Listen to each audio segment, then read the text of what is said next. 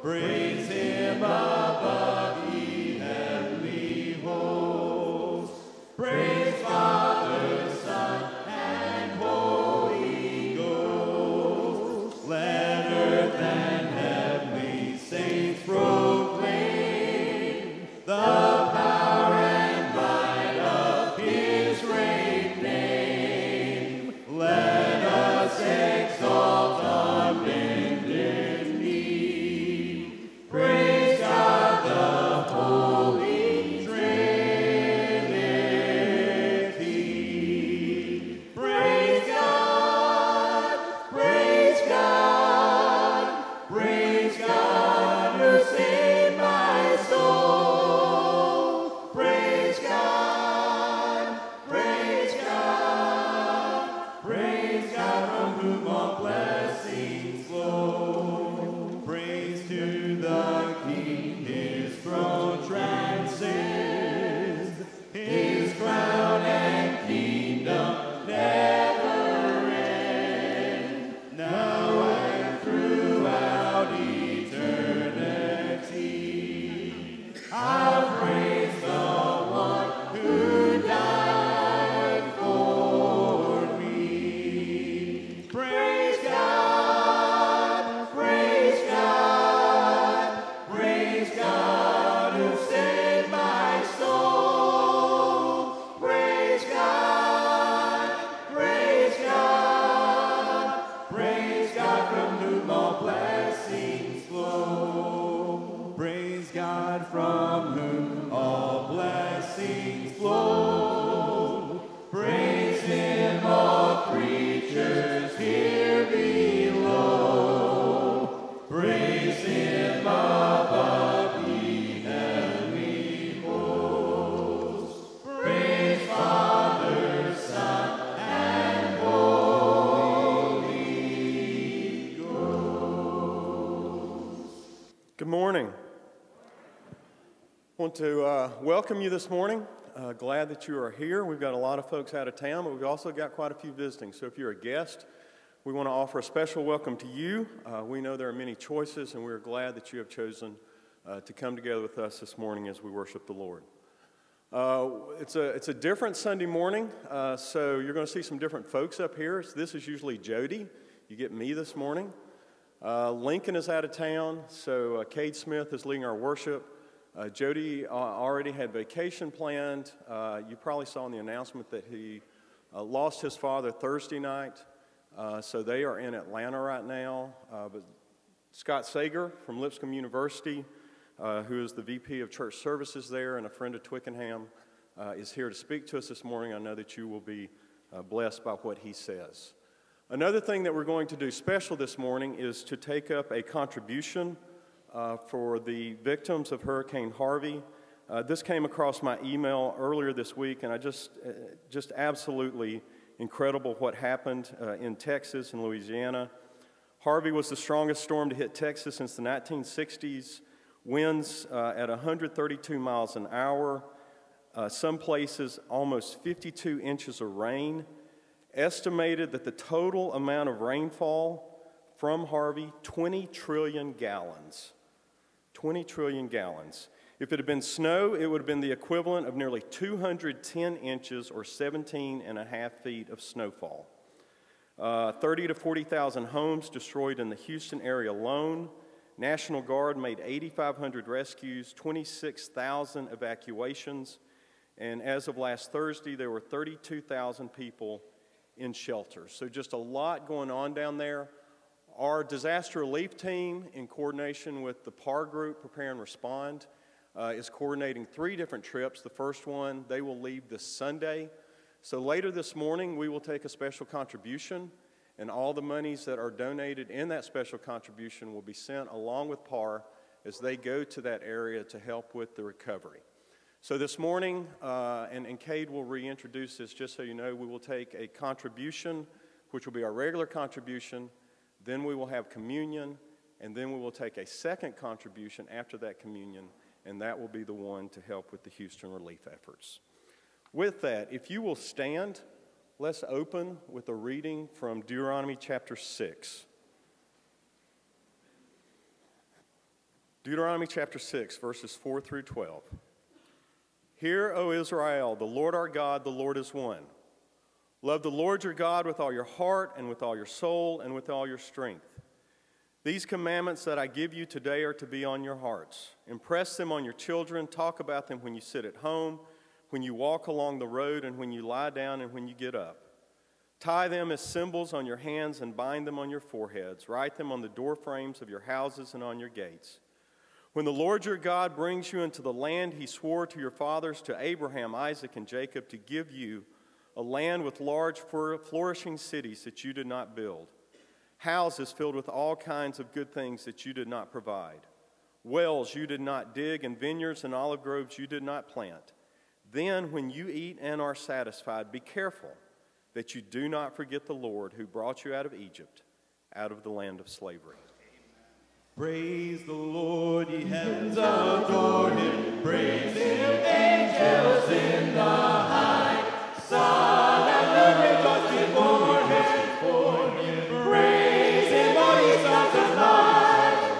Hallelujah, amen. Hallelujah, amen. Amen.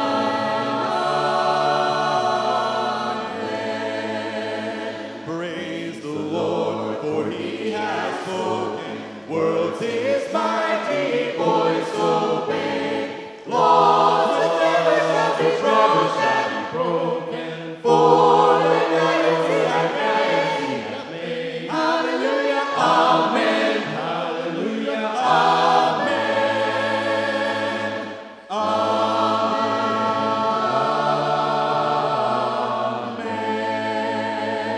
Praise the God of our salvation. Hosts on high his power proclaim.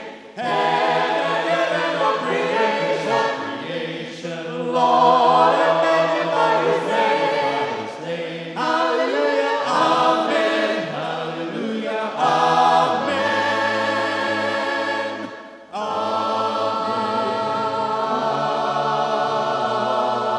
Amen.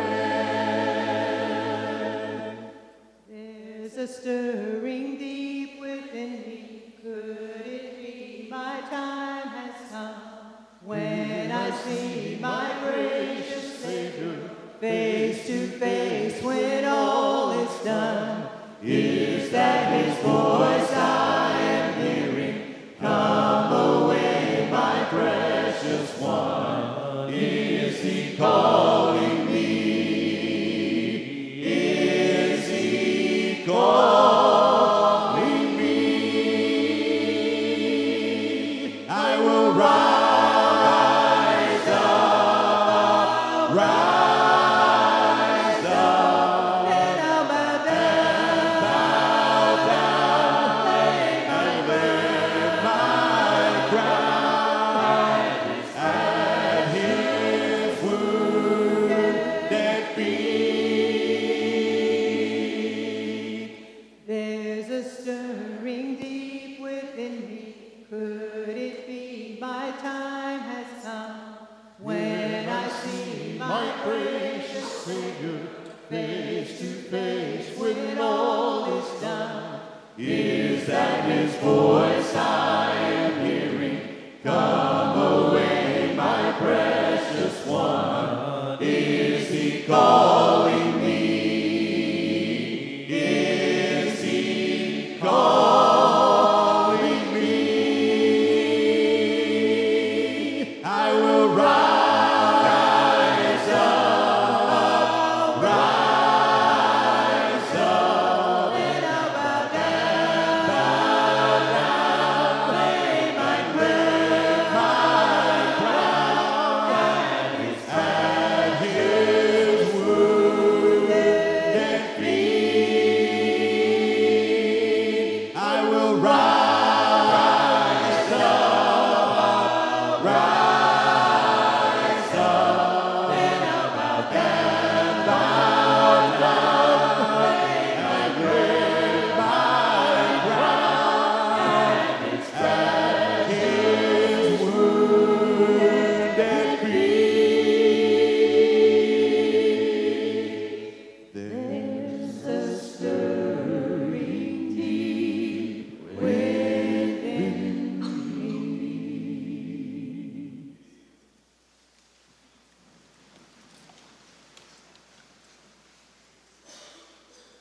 We'll sing this next song as we take our normal offering.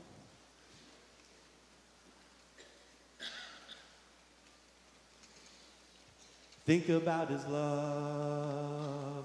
Think about his goodness. Think about his grace that's brought us through.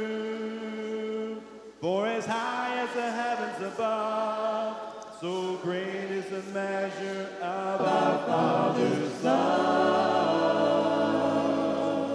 Great is the measure of our Father's love. How can I forget his love? How can I forget his mercy? He satisfies. He satisfies. He satisfies my desires. Think about his love. Think about his goodness. Think about his grace that's brought us through. For as high as the heavens above, so great is the measure of our Father's love. Great is the measure of our Father's love. Even when I stray away, his love has sought me out and found me. He satisfies. He satisfies. He satisfies my desires. Think about his love. Think about his goodness.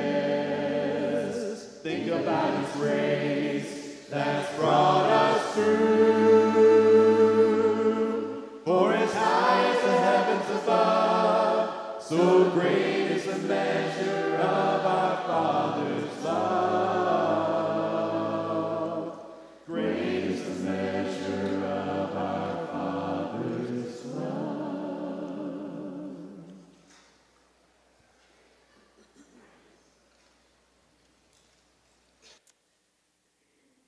Reading from the Gospel according to John. Jesus said, "Very truly I tell you, the one who believes in me has eternal life, and I am the bread of life. Your ancestors ate the manna in the wilderness, yet they died. But here is the bread that comes down from heaven, which anyone may eat and not die. I am the living bread that comes down from heaven. Whoever eats this bread will live forever. This is the bread. This bread is my flesh, which I give for the world, for the life of the world. Whoever eats my flesh and drinks my blood remains in me, and I in them." I think this is a really powerful line Jesus gives, and it can also be a little confusing. I want to hone it in on his opening phrase. He says, "Very truly I tell you, anyone who believes in me has eternal life." So, not too long ago, Ashley and I watched a documentary. I love documentaries. I don't know if any of you guys love documentaries. They're so informative. They can be a little scary, though, because you can learn a little bit too much. So the documentary we watched was on sugar, the beautiful sugar and its bad qualities.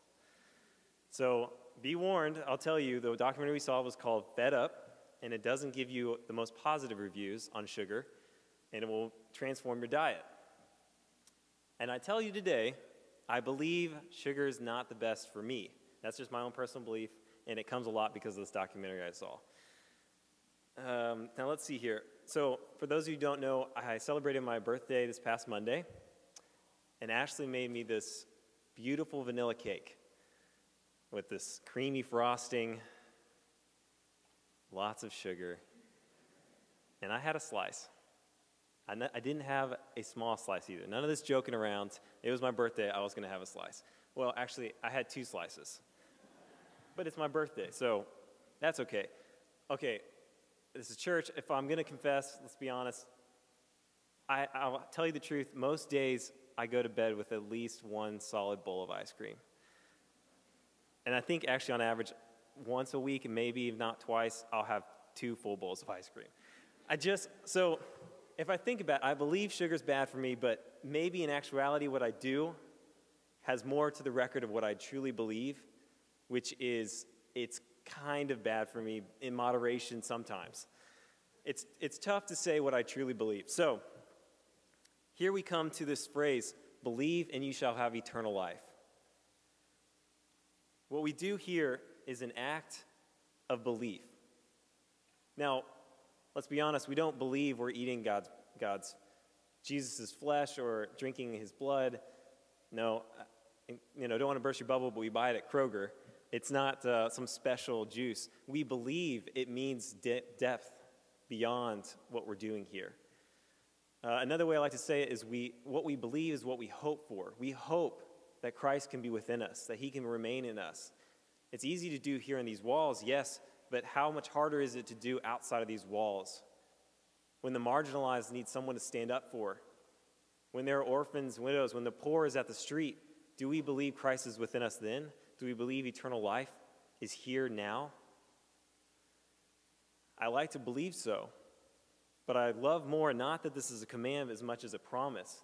Believe in me, do these acts, and eternal life will be within you. Or to put it another way, there was a man that came to Jesus and said, please help save my daughter. And Christ turned to him and said, do you believe? And he said, yes, Lord, I do believe, but help me with my unbelief. Let us hold on to that promise that we will have eternal life. We don't have to believe now as much as we take an act of belief. So let us take this communion as an act of belief that eternal life will be within us now or tomorrow or when Christ needs us most. Let us pray. Lord, may this body of yours be broken within us. May we die to our own ambitions so that we may share with the world your love. In Christ's name, amen.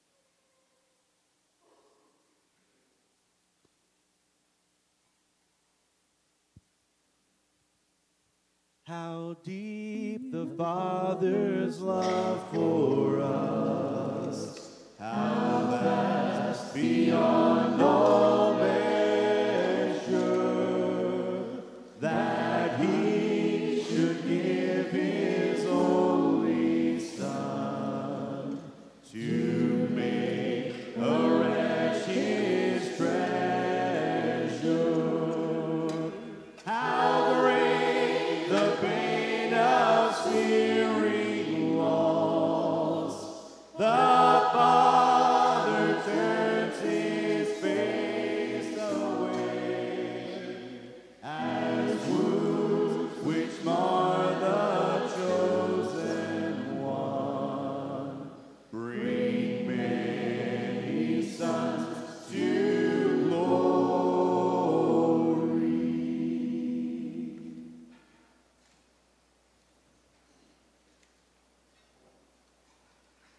pray for the cup.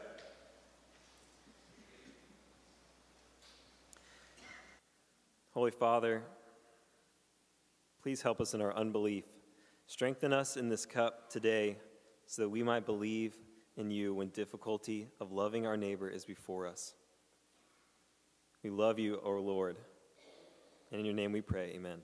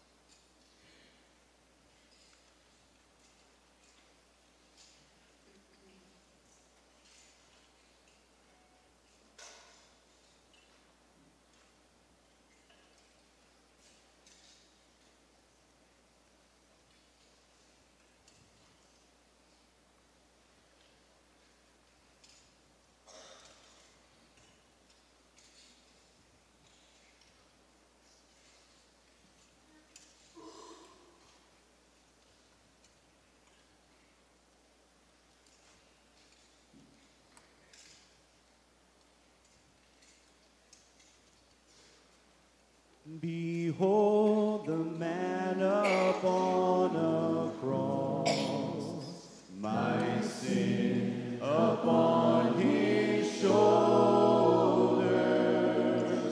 Ashamed, I hear my mocking voice call out among the scoffers.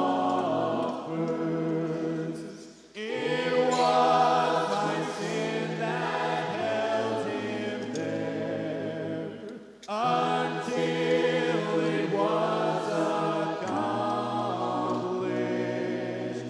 His dying breath has brought me life. I know that it is finished. I will not boast in anything, no gifts, no power, no wisdom, but I will boast in Jesus Christ, his death and resurrection.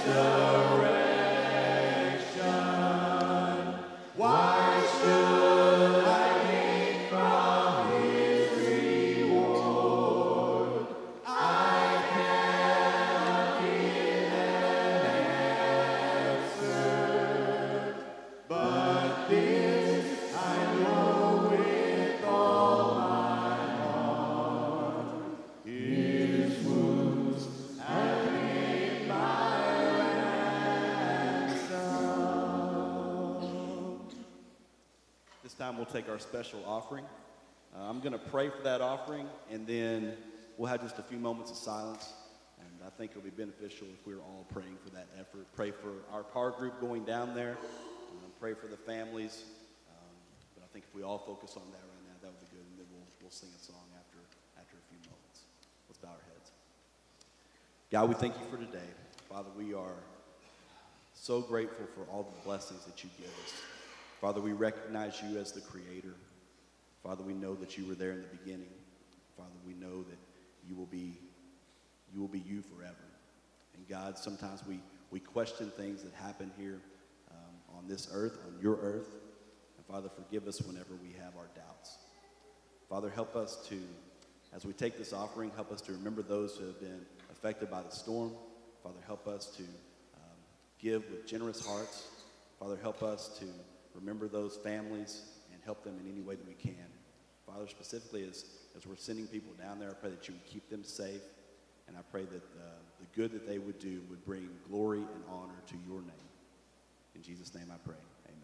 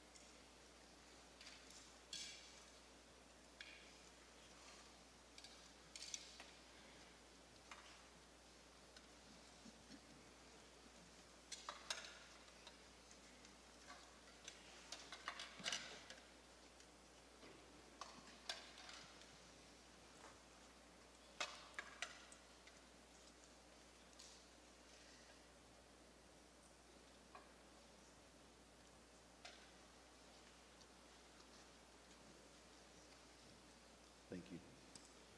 Let's stand for this song, please, before Scott brings our message this morning. Just as I am without one plea, but that thy blood was shed for me, and that thou bidst me come to thee, O Lamb of God, I come, just as I am, and waiting not to rid my soul of one dark lot, to thee, whose blood can cleanse each spot, O Lamb of God, I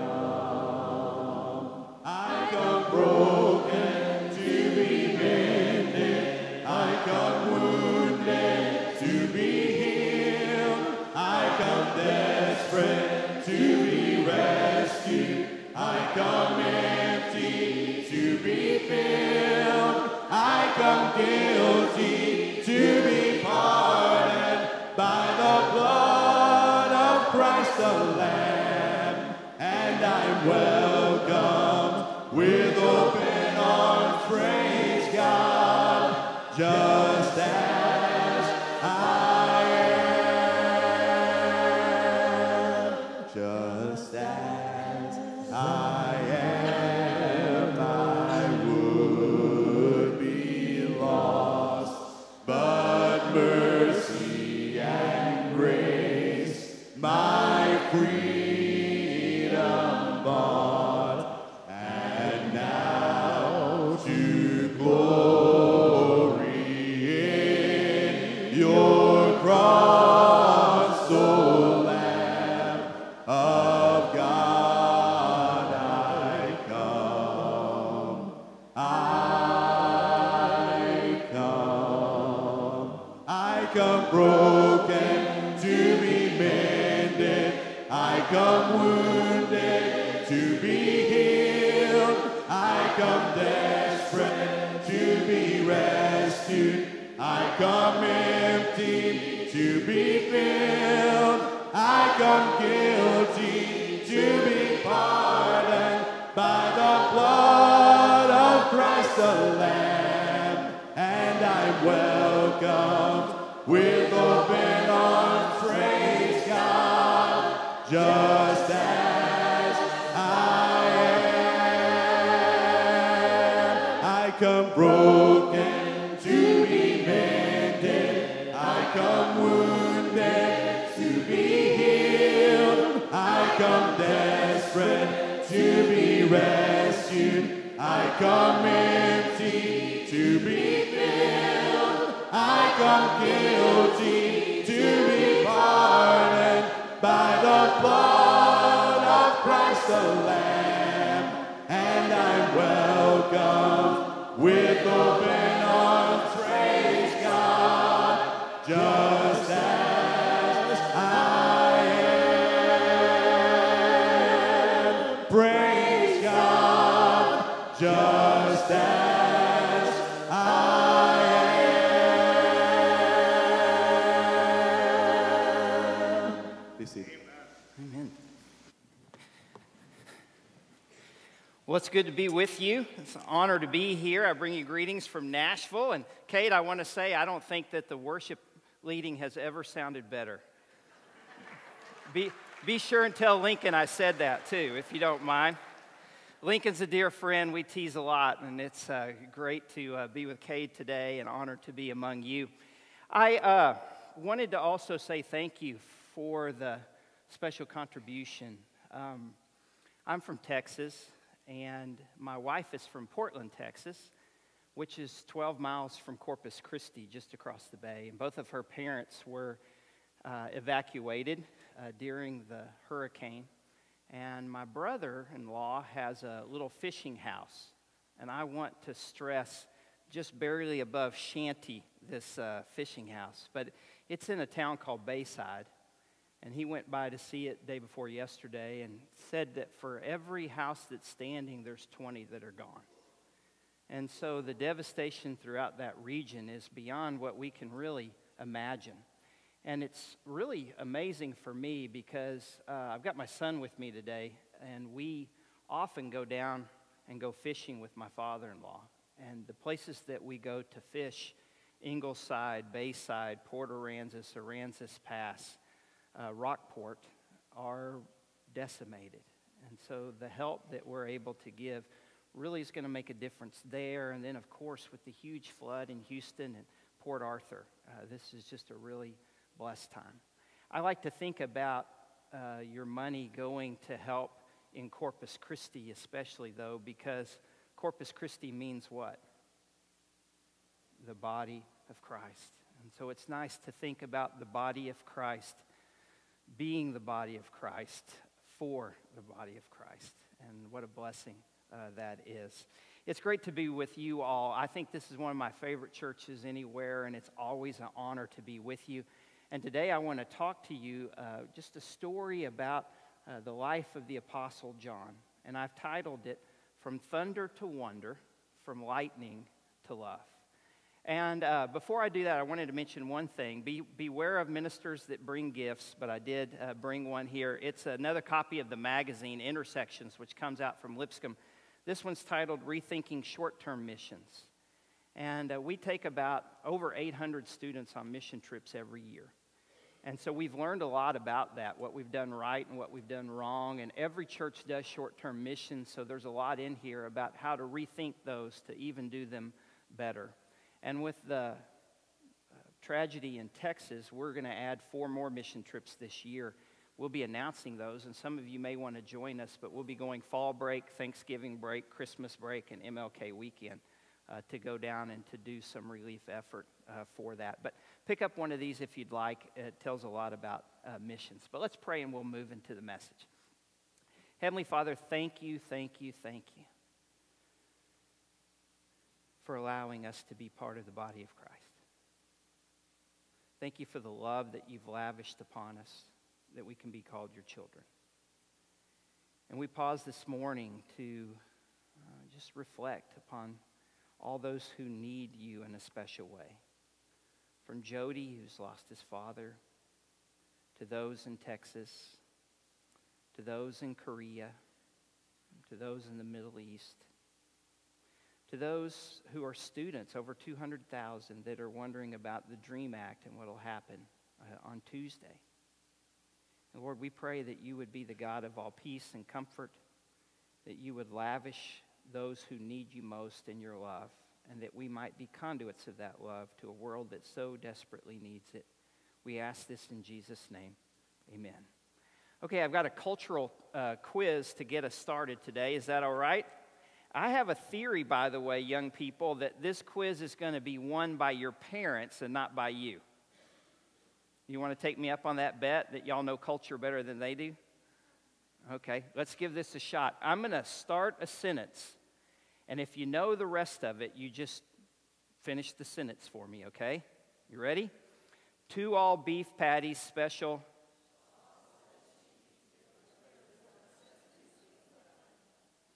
What happened?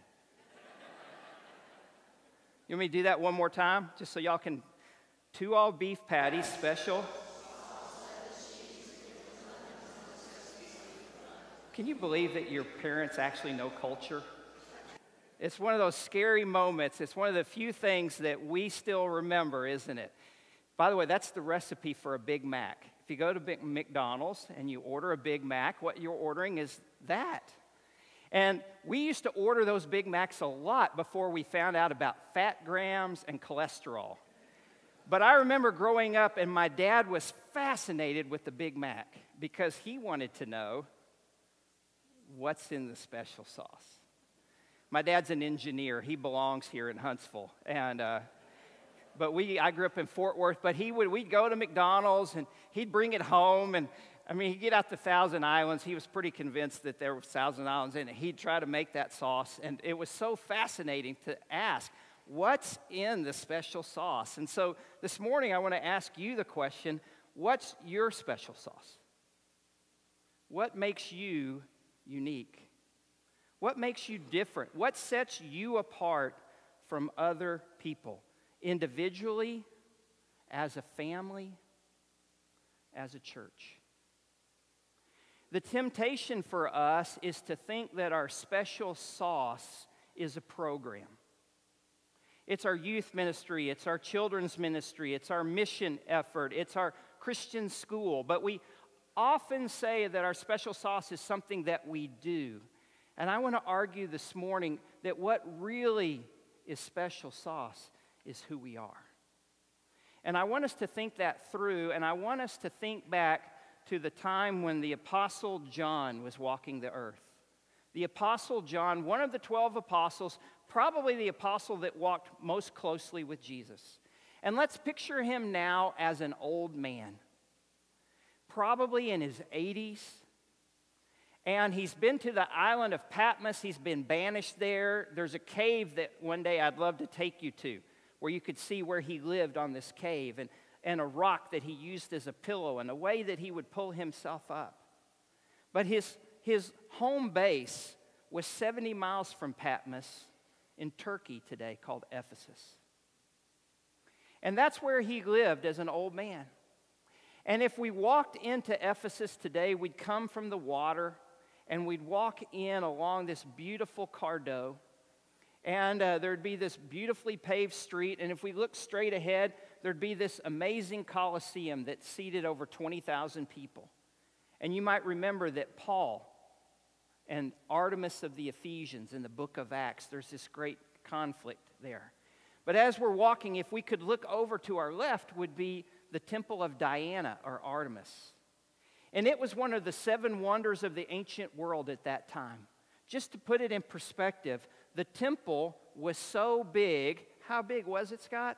The temple was so big, it was bigger than a football field. It was over 100 yards long. It was over 40 yards wide, and the columns were 75 feet tall. And there it was. And as you could walk in today, I could take you to the home of John, where he took care of Mary in her old age. And I could also take you to the church of St. John. And if we could picture the old man John coming to that church, gathering with the people of God, they would always ask him to speak, tell us stories about Jesus. But as he got to the end of his life, they'd say, talk to us, tell us. And the one thing he would always say was this: little children, love one another. Can you say that with me? Little children, love one another. I want to ask, was that because John was one of those guys that love to sit around in a circle and hold hands and sing Kumbaya? Is that why he said that? Well, let's back up for just a moment and let's go back to when he was a boy. Let's go back to Capernaum on the north side of the Sea of Galilee. We walk into that village today, and I could show you a pillar that's carved, and it has the name Zebedee in it. It says this pillar was given, dedicated to the family of Zebedee, and it sits even today in Capernaum. I could take you to the synagogue there, where James and John and Peter and Andrew probably met Jesus for the first time. The synagogue still stands, and you could go and you could sit in the exact places where John and his family sat.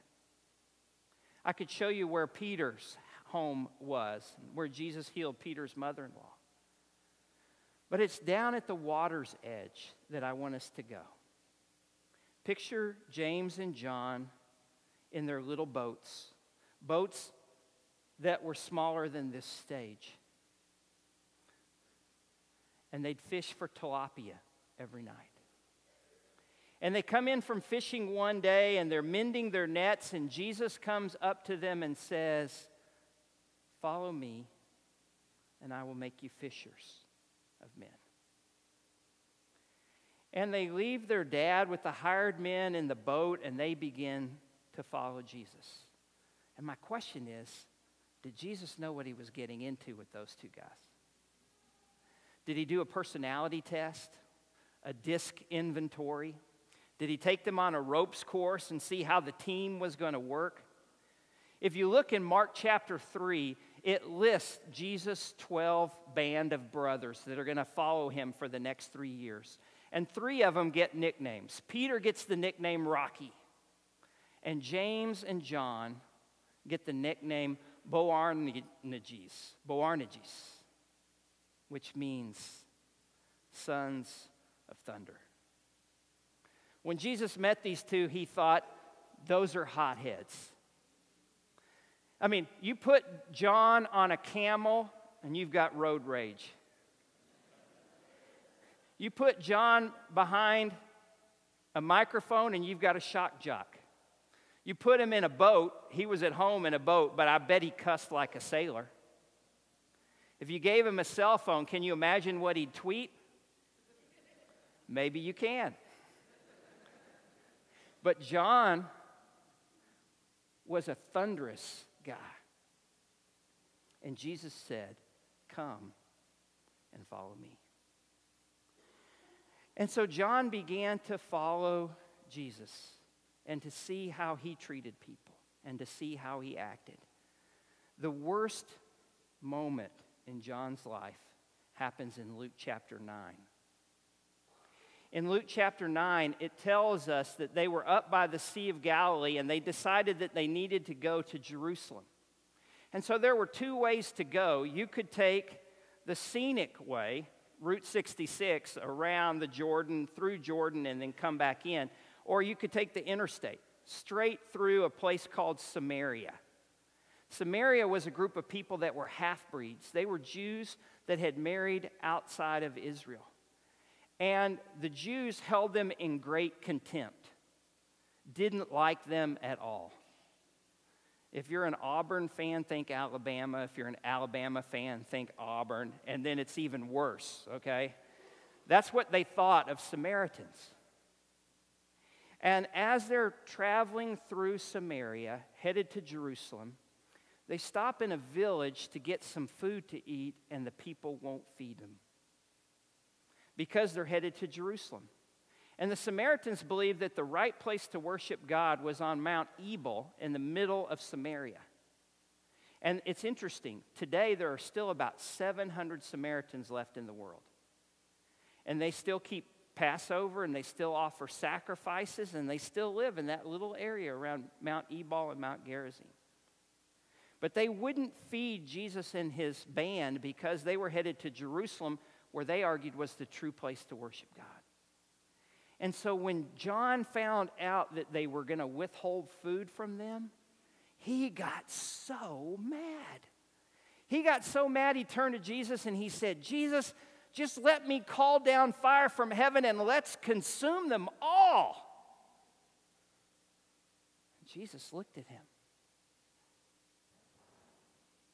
What happened? Hitler, Mussolini, Stalin, Kim Jong, Attila the Hun, John. The only thing between John and genocide was Jesus. That's how great the hate was in his heart. But what's interesting about Jesus is that from that point on, he didn't push John away. He did exactly the opposite. He pulled him closer. He pulled him even closer. You find John is one of the big three that are going places that others don't go. He's getting a bird's eye view. He's getting to see things that others aren't getting to see. It's like Jesus says, you need more of me and I want to be with you. And he just pulls John close. And John begins to see the way Jesus treats people, the way Jesus responds, the way Jesus acts. So now it's the last week of Jesus' life. They're in Jerusalem. He's headed to the cross. And we find James and John coming to Jesus with their mother, the great lobbyist. Jesus, we know you're about to set up a kingdom, and when you do, what we would really like is for one of us to sit on your right and one of us to sit on your left. Vice President, Secretary of State. Can you do that for us? Jesus looked at him and said, who will be on my right and who will be on my left? That's up to God. I can't give you those places, but follow me. It then says that the other apostles found out about this little power play, and they were indignant. You know the feeling when you find out that some parent has gone around you and is trying to get the best places for their kids. You know how you feel? That's the way the apostles felt. And they were indignant and angry. And so Jesus called everybody to him and he said, hey guys, listen up. Listen. The Gentiles and the rulers that are pagan, they lord it over others. They exercise authority. They go for power, but not so with you. Whoever wants to be the greatest must be the servant of all. For the Son of Man did not come to be served, but to serve, and to give his life as a ransom for many.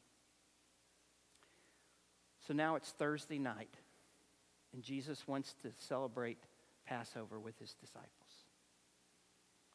So they go to this beautiful, ornate upper room, still there in Jerusalem today.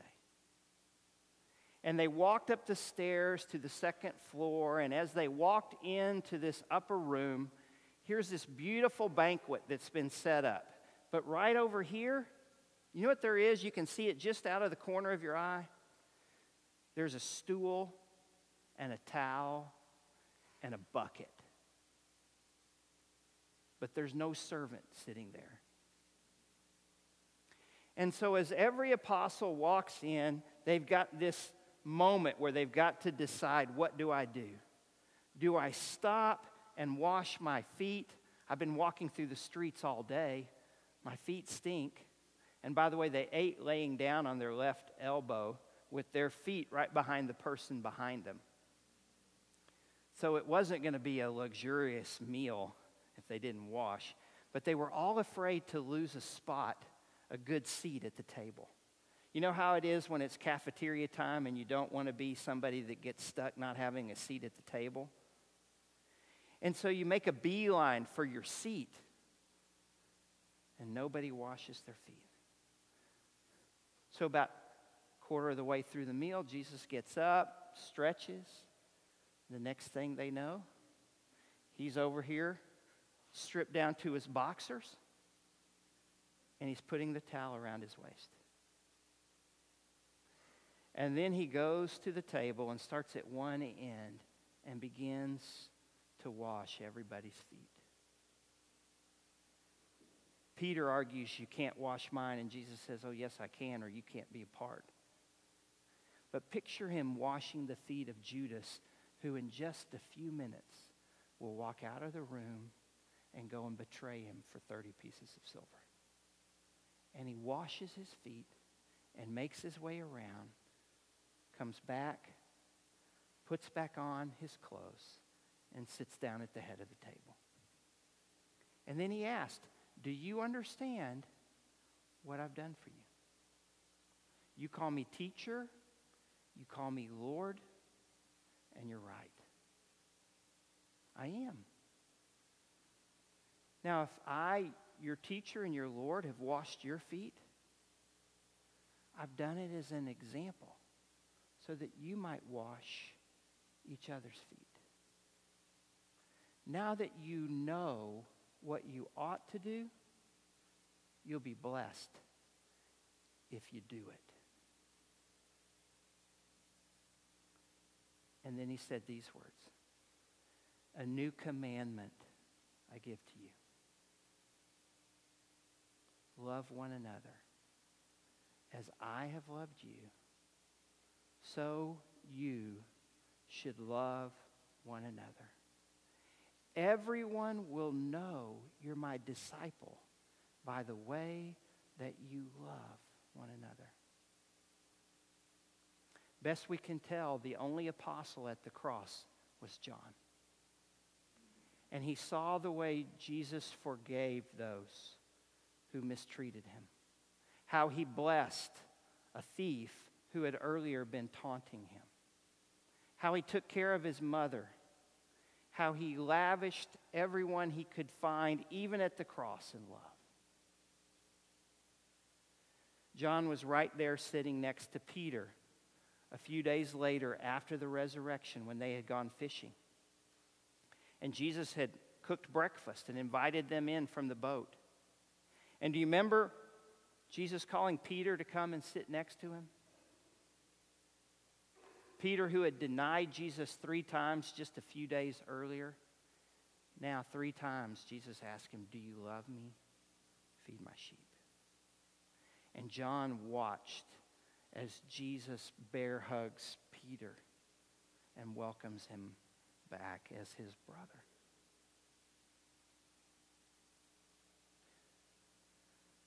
So John's the old man now, and the years have gone by, and all the other apostles are dead. And John is so weak, he can't even walk to that church in Ephesus anymore. They pick him up and they carry him. And people come from all over the region because John's going to speak one last time. Church tradition tells us that they gathered from all over.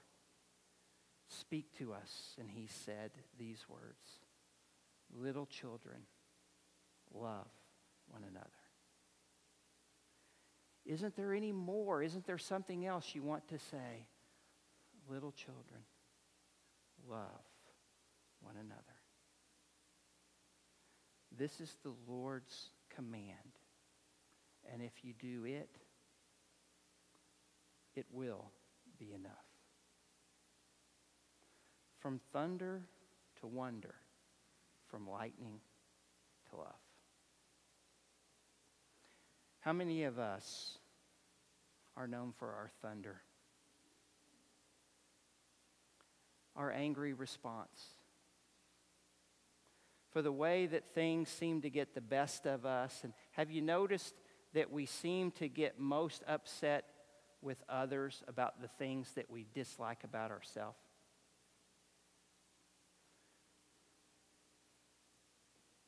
First John chapter 3.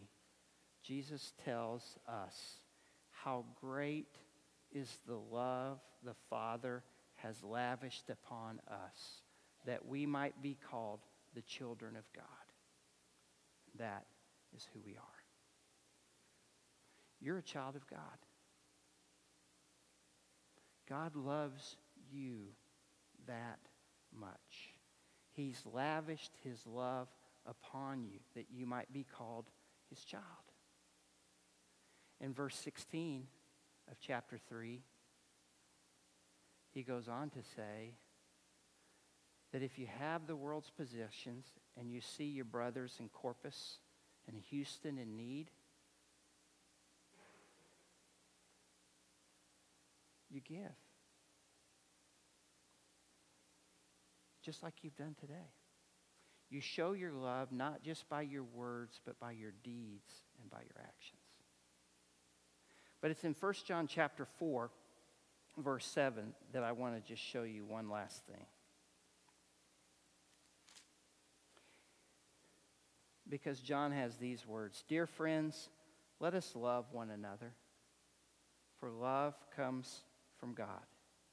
Everyone who loves has been born of God and knows God. Whoever doesn't love," listen, "whoever doesn't love doesn't know God, because God is love. This is how God showed his love among us. He sent his one and only Son into the world that we might live through him. So this is love. Not that we loved God, but that he first loved us and sent his Son as the atoning sacrifice for our sins. So dear friends, since God so loved us, we ought to love one another. No one has ever seen God, but if we love one another, God lives in us and his love is made complete in us." The greatest truth in all the world is God loves us.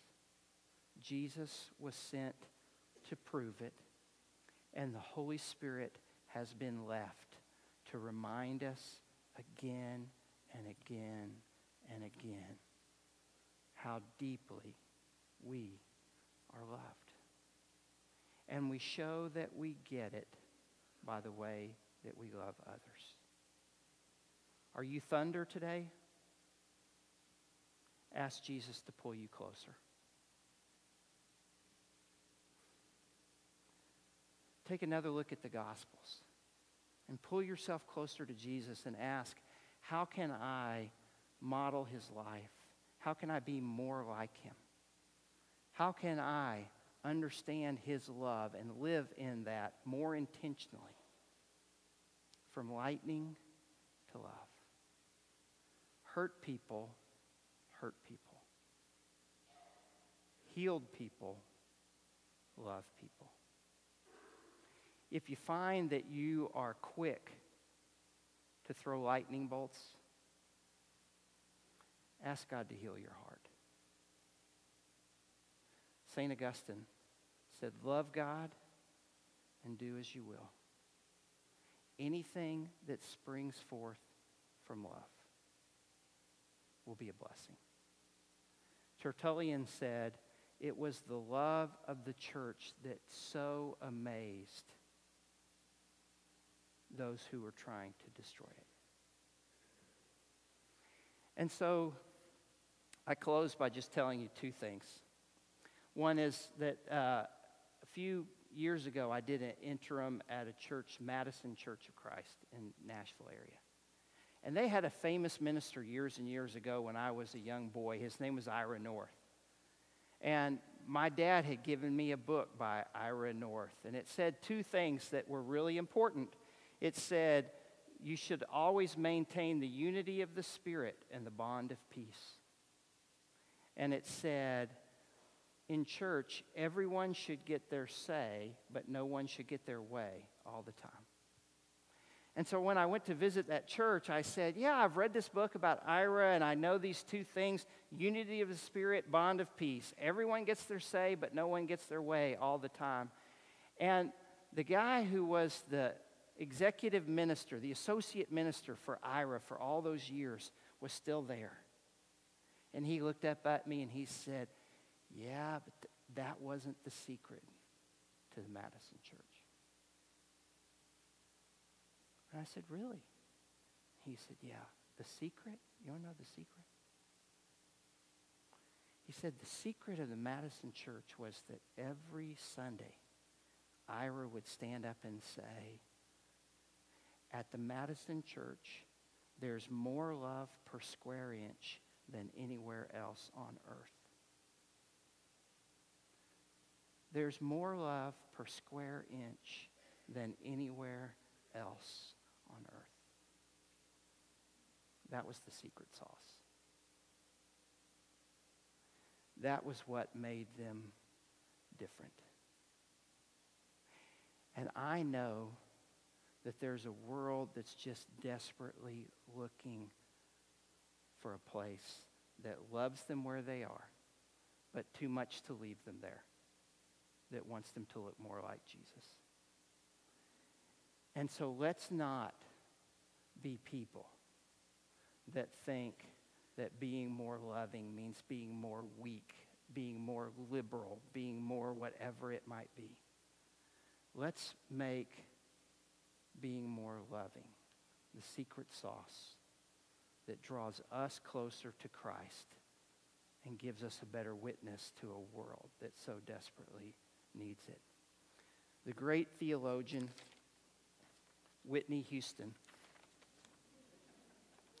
said it this way: you can have diamonds in your hands, have all the riches in the land, but without love, you don't really have a thing. When somebody cares that you're alive, when somebody trusts you with their life, that's when you'll know that you have all you need. You'll hold the world's most priceless gift, the finest treasure that there is. You can look back and know you were loved. You were loved by someone, touched by someone, held by someone, meant something to somebody. Love somebody, touch somebody's heart along the way. Then you can look back and say, you were loved. God loves you. Jesus shows us how much. The Holy Spirit was left to remind us again and again and again that we're loved. And we are more like Christ when we are loving other people than when we do anything else. So let's make it the secret sauce that makes our life different. And if we can introduce you to that life today, or if you want us to pray about your thunder or anything else that we can do to minister to you, that's why we're here. And if we can bless you in any way, we encourage you to come to the front as we stand and sing this song together. Hide me away, O Lord. Hide me away, O Lord. Hide me away, O Lord. Hide me away. In the day of trouble, neath the shadow of your wings. Hide me away, O Lord. Hide me away, O Lord. Give me your peace, O Lord. Give me your peace, O Lord. Give me your peace, O Lord. Give me your peace. In the day of trouble, neath the shadow of your wings. Give me your peace, O Lord. Give me your peace, O Lord. I'll be safe in your dwelling place. Safe in your dwelling place. Safe in your dwelling place. Safe in your dwelling. In the day of trouble, neath the shadow of your wings. I'll be safe in your dwelling place. Safe in your dwelling place. So hide me away, O Lord. Hide me away, O Lord. Hide me away, O Lord. Hide me away. In the day of trouble, neath the shadow of your wings. Hide me away, O Lord. Hide me away, O Lord. Hide me away, O Lord. Hide me away, O Lord. Be seated.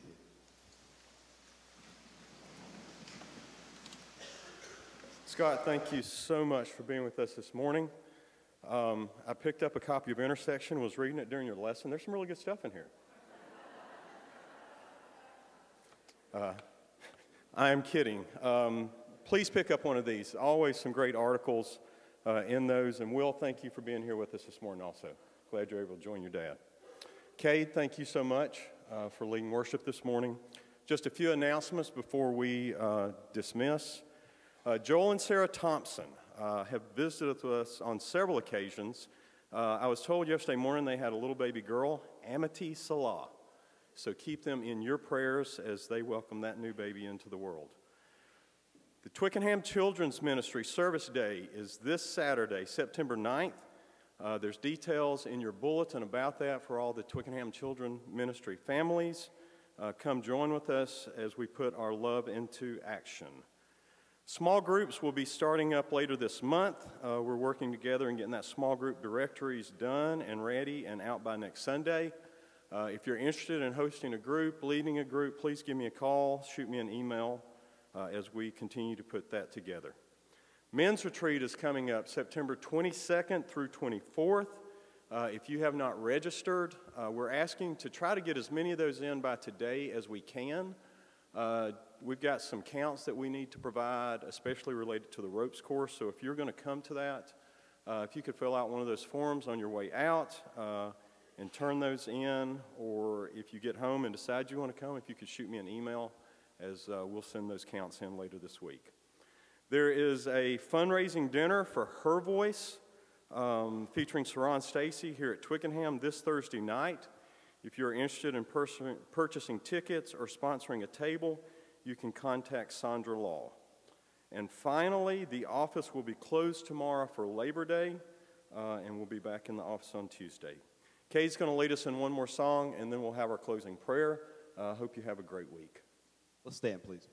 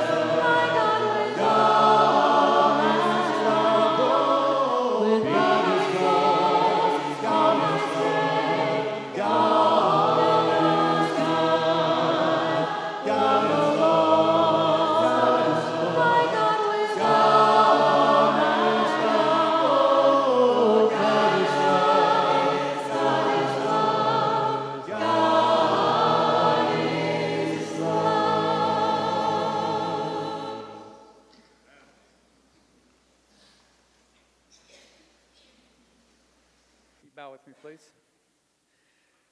God, we're thankful for the blessings we've received from being here today. We're thankful for Scott and for the message he brought to us, and we're thankful for his ability and his service to you. God, we know that you are aware of every problem, every struggle that's being faced by the people in Texas and Oklahoma or in Louisiana. God, we pray your blessings upon them. God, we know that you're aware of the pain and sorrow that's being faced by Jody and Lisa and their family today. And we know that you're aware of the struggles of every person in this audience. And God, we thank you that you are God. We thank you that we can trust in you to heal our sorrows.